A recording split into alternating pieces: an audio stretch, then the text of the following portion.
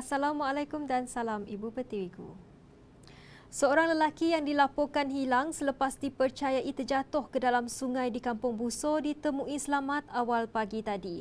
Mangsa yang berusia 30-an itu dikatakan terjatuh ke dalam sungai sekitar jam 9.41 malam Ahad yang lepas. Menurut Jurucakap Pusat Gerakan Operasi Jabatan Bomba dan Penyelamat Malaysia JBPM Sarawak, operasi mencari dan menyelamat SAR dijalankan sebaik sahaja menerima laporan mengenai kejadian tersebut.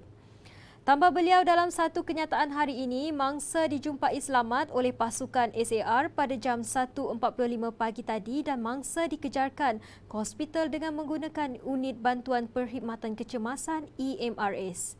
Mangsa kemudiannya diserahkan kepada pasukan perubatan Hospital Bau untuk menerima rawatan lanjut. Operasi tersebut ditamatkan sepenuhnya pada jam 2 pagi.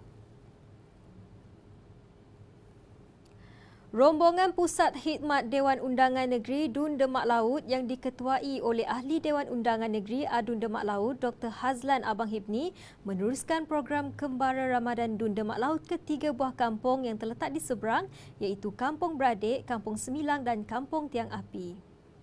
Walaupun perlu menaiki perahu tambang untuk ke kampung-kampung tersebut, ianya tidak mematahkan semangat pihak rombongan untuk meneruskan program kembara tersebut.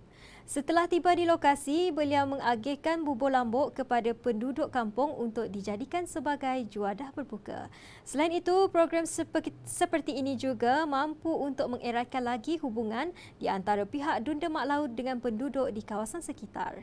Perkara ini juga menunjukkan usaha pihak beliau untuk terus padang, menjenguk dan beramah mesra dengan rakyat di kawasan beliau.